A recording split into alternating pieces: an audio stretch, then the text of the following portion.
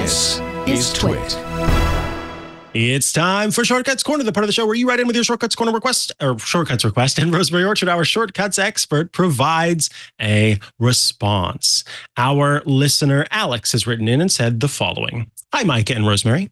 My father-in-law has trouble at times remembering to take his medication regularly. He uses various apps and tools to help him record when he takes it, but if he doesn't get an audible alert or notification that it's time to take it, he likely will miss it. What I would want out of a shortcut or automation is the ability for him to somehow log his medication at any given time in the health app or otherwise, and then 5 hours from any time that the medication is logged, have a reminder, or more ideally, an alarm for him to take his medication again. The next time he logs his medication, if it's before the next alarm or reminder, that reminder should be reset again for 5 hours from the time he logged the medication. So basically, when I take my medication, set a timer or an alarm 5 hours from now, no matter what. Even having done some extensive shortcuts, automations, and programming myself, I couldn't figure this out. This may be a bit of a head scratcher, but I hope you can come up with some creative solutions. Thank you, Alex. P.S. As an added challenge, there should be a way to disable this shortcut or not have it act in the middle of the night so it doesn't disturb him if he's sleeping. Oh my, as if it wasn't complicated enough already with the added challenge. Rosemary, what's possible here? Is it possible? Well, I mean, I've got some good news and some bad news. The good news is I think that you can get pretty close to what you're after here, Alex. But the bad news is you're not going to be able to log the medication in the health app, or indeed any medication app that I know of that is currently publicly available.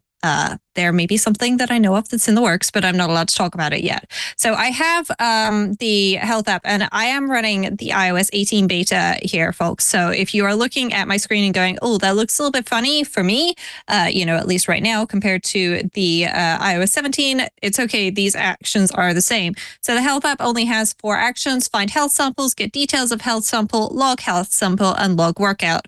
Well, taking a medication shouldn't be a workout. I mean, depending on the size of the pills your doctor has prescribed you, maybe it is, but let's go with log health sample because that seems the most likely.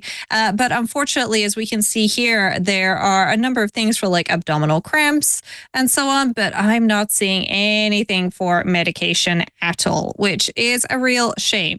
So I had a little think about this, and I thought that the easiest thing to do for you, Alex, would be to add a icon to your father-in-law's home screen, which is what he uses to log the medication. And then if he logs the medication as taken, then what we need to do is to create an alarm for the future and disable any, immediate future alarms. So assuming that we were running this, based on him tapping the home screen to say, hey, I took the medication. Now, depending on what information you need, if you actually need the record of what he's taken and when, then you might want to look into something like a data jar, or you could actually go with Numbers. Numbers has a nice little action, I'm just scrolling down to it, to add a row to the top or bottom of a table. So you could actually just log something in Numbers every time your father-in-law logs the medication as taken. But what we are going to start with is we're going to start with the clock. Because the clock app allows us to get our alarms. And I've scrolled past clock, there it is. So we are going to find alarms, and I am going to say where the label is medication. And if I can spell medication instead of medication, that's even better. And what we will just do is we will just add a little repeat with each. Tell you what, let's make this a little better and just say that, we want the label for is medication, and we could look for a specific time, but unfortunately that's not what we want. We do want all of the medication alarms, and then using the repeat with each, so we're going to go over each medication alarm, and we can then delete this alarm if you are using iOS 18, but I'm going to guess your father-in-law isn't yet running iOS 18, so we're going to go with the toggle the alarm, but change that. Okay, you're going to want to make sure that you set it to turn off the alarm. Okay, so turn off that show when run as well. So we're going to find all of our alarms where the label is medication, and then we're going to turn it off. And then we are going to adjust our current date. So we're going to say add 5 and then change this to hours to date. And then we can just scroll over and use that little magic variable current date that is always there. So we're adding 5 hours to now. Now, Alex, you said you would like it to not disturb him if he's asleep in the middle of the night. Well, I think what we need to do is we need to actually say when is bedtime, okay? When should he not be taking his medication? Say after 10 p.m. So we are going to format this date, okay, in the if statement. So I've added an if statement. We're going to change this. And our format is going to be HH in capitals, okay? HH in capitals is going to give us the hours in 24-hour time. And so that means that after 12, it doesn't go back to 1, it goes 13, 14, and so on.